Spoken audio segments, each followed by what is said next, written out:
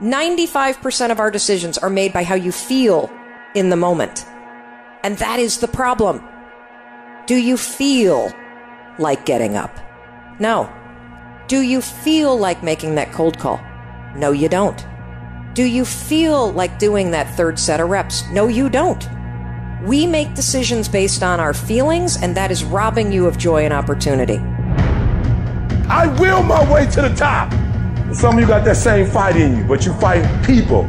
You're still cussing folk out. You're still laying hands on people. That's the easy fight. Now fight your bad habits. Fight your addictions now. Fight your laziness. Fight your procrastination. Take that energy now and fight to get a degree. Fight to start a company. Fight. Most of y'all where y'all are because you never take ownership. It's always somebody else's problem. It's always somebody else's fault why you didn't do what you were supposed to do. It's not their fault. Take ownership. Take the parts that belong to you. Why? Because I'm the one that's messing up opportunities. I'm the one that keeps repeating my past. And you need to free yourself up and start doing something new.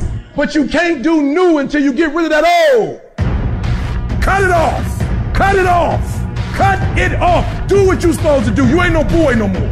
Understand every time you point the finger that what you saying to your dreams and goals is, I'm about to put you on hold. You gotta take ownership.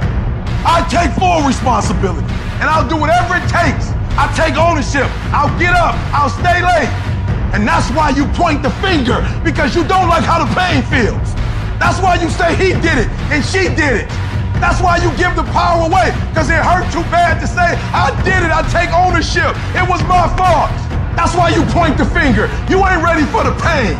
You grown. You got ideas. You got talent. You got gifts. Stop shrinking down. Stop minimizing yourself. Take the risk on you.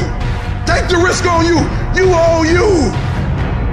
And there's some of you, you know what you want, but you are not personally willing to do the work it takes to get it. What you're trying to do is do what you've done on this level and get the next level. You like, I'm getting up every day. I'm lifting weights. I'm eating right. And I'm not getting the opportunity. It might require getting up and working out 3.5.